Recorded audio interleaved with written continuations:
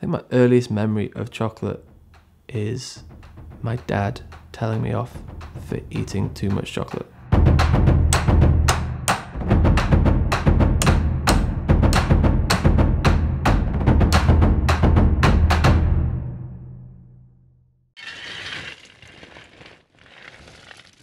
I first moved to London about 10 years ago from Leeds with the kind of sole objective of working in radio. I managed to get a job at the BBC and spent the next 5 or 6 years kind of floating around. While I was travelling on my own through Central America, I ended up working on a cocoa farm, and for the next 2 days I was told by this very enthusiastic cocoa farmer everything I needed to know about cocoa and how it made chocolate, and I was kind of blown away by it all. The whole chocolate thing was never in the plan. It was just one of those things that happened by chance. As soon as I came back from that trip, things happened really quickly, and then it just became quite an obsessive thing that I wanted to do.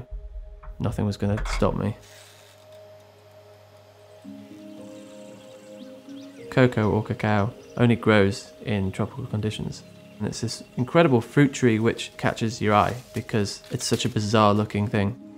The pods themselves are all these different colours, and then you open up the pod and you realise there's fruit, and inside this seed, this is what makes chocolate.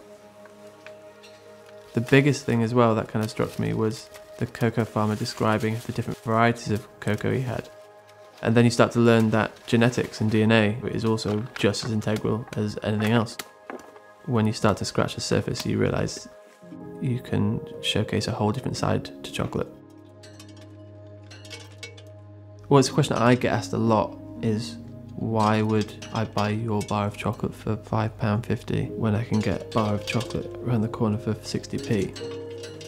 It's important to think more about the question of why is that chocolate bar in the corner shop 60p, and how much of that 60p is going back to a cocoa farmer.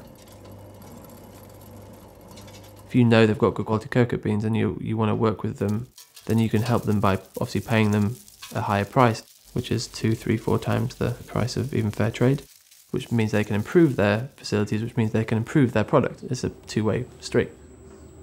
Without the farmers, we're not chocolate makers, and unfortunately I think the importance of them have been lost along the way.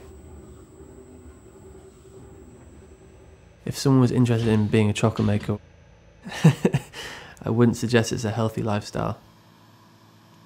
I'm going to use a phrase I'm not a big fan of, but it is a labour of love. It's not a very glamorous job. As much as people would love to think that it's exactly like Charlie and the Chocolate Factory, it's so far removed, it's unbelievable.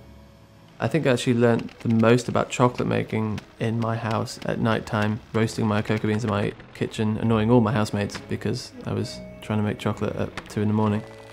I think you really have to embrace it. You have to strive to be the best at every point of the process, or I think you'll get caught out. I used to be quite scared of giving people my chocolate because I was like, what if they don't like it? But now I quite embrace it because I could have easily made a range of chocolate which was quite middle of the road, but I'd rather make something which made people question what they were eating in a kind of positive way. I think the most common thing with chocolate is we put it straight in and it goes straight down, there's no messing around. Whereas with this chocolate, you have to treat it like you're tasting a wine. So when you're putting it in your mouth, you have to let it melt. In those short moments when it's in your mouth, suddenly you'll start to get these incredible flavours coming through.